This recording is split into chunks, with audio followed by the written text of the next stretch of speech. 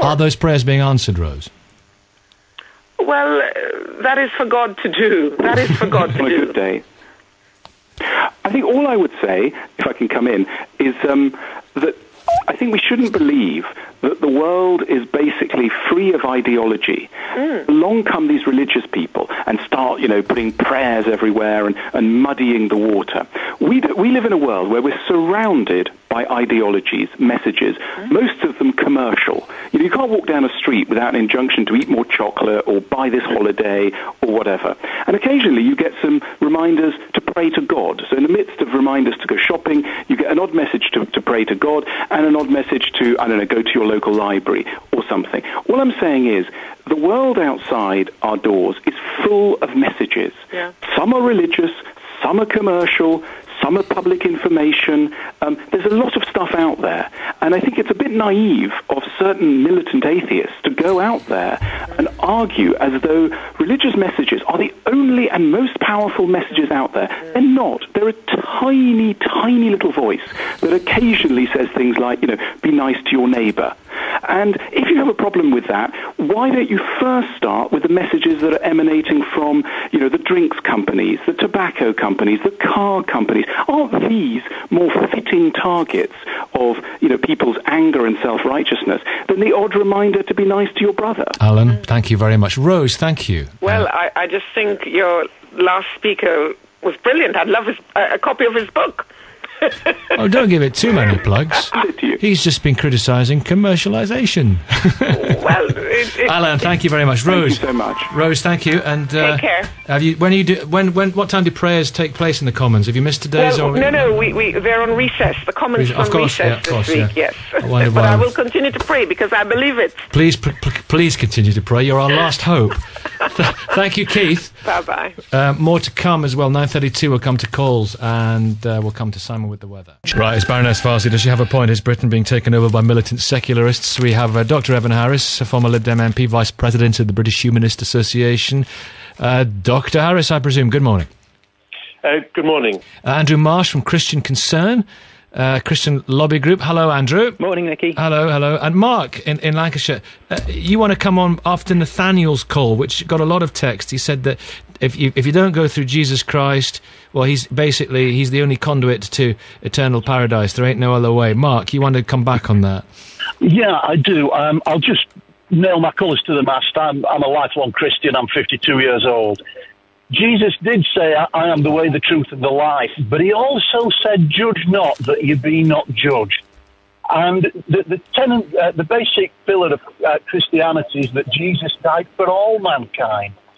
And I don't think it's for us to speak for Jesus and say who he will and will not take into heaven. All right, well, Rose took your position. She took issue with him as well. Thank you for putting that into context. Stay there if you will. I want to speak to a couple of other people before we go to a couple of other callers before we go to Evan and Andrew on this. Councillor Imran Khan, Tory councillor from Banstead, on the issue of prayers at council meetings, do they have a place? Good morning, Nicky. Well, I don't think prayers or politics in general should be a part of politics. I'm all for doing what the judgment clearly states that councils can do, which is pray prior to the meeting itself proper. It shouldn't be a part of the formal agenda process, however. I don't need God's help to help me make the facts. Local residents ask me issues on rubbish collection and about the roads, for example, and I look at the facts to do that. But I've got no problem with people praying prior to the meeting. Okay, thank you for that. It's the time and the place, basically. Andrew Marsh, I would imagine you have great sympathy with what Baroness Warsi is saying here. Something reminiscent of totalitarian regimes, a rising tide of militant secularisation. Do you echo those comments, Andrew?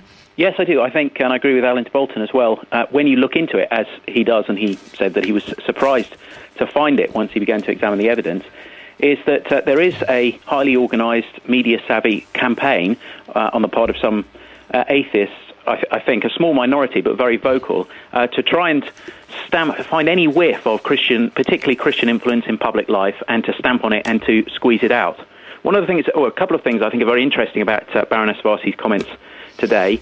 The first is that she doesn't speak as a Christian herself, and yet she is speaking of the benefit of the influence of Jesus Christ on our nation. She speaks as a theist. Yeah, but she's not personally claiming to belong to the Christian faith. She believes in the same God, presumably, doesn't she? But she's expounding the benefits and focusing our attention, highlighting the benefit that the influence of Jesus Christ over many hundreds of years has brought to this nation in terms of our freedoms, our beliefs, our structures, our common values, and how it has actually created a culture and a society and even a political system that shows respect for the other but brings us together rather than drives us apart.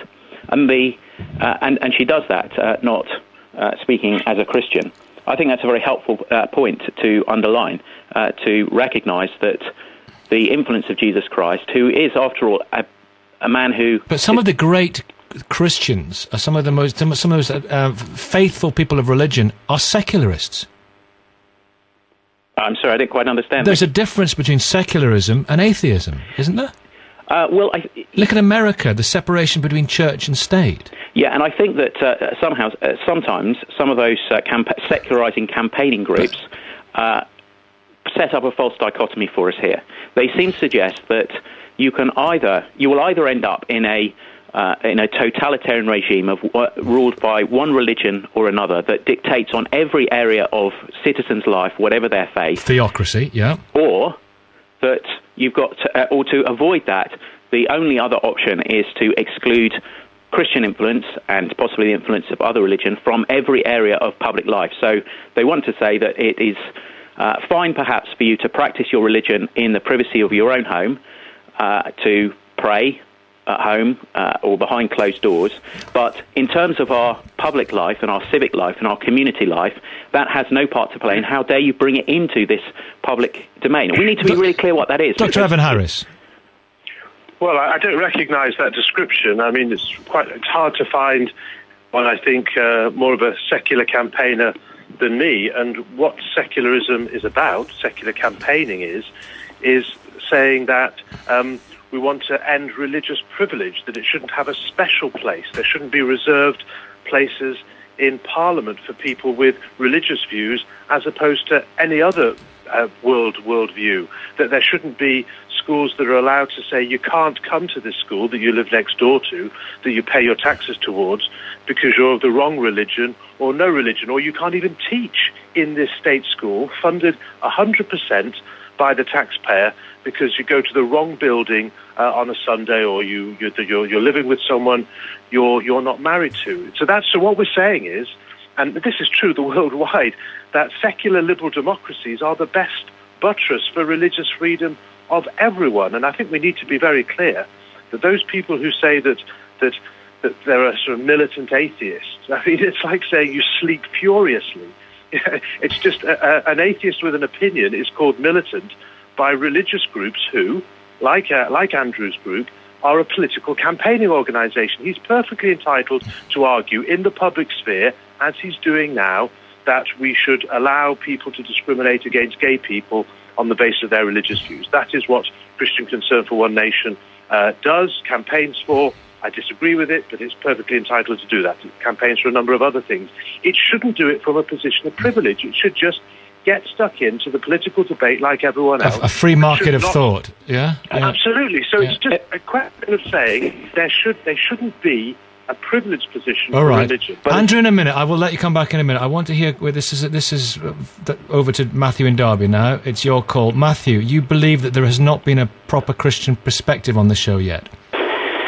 It concerns me because every time I hear you on a show, Nicky, you strike me as being very anti-religion, and that really has bled through on the show today, especially the call regarding children who die in infancy going to hell. Right.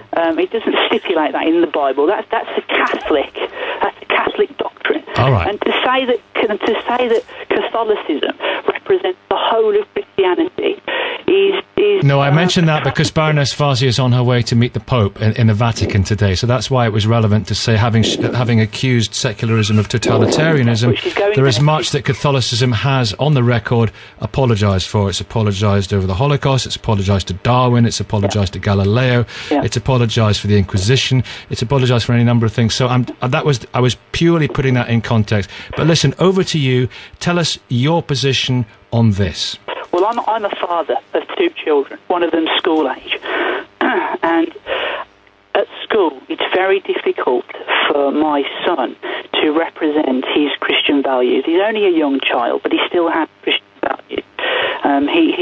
We believe in the creation, we believe in the Bible literally, but we don't ram our beliefs down people's throats.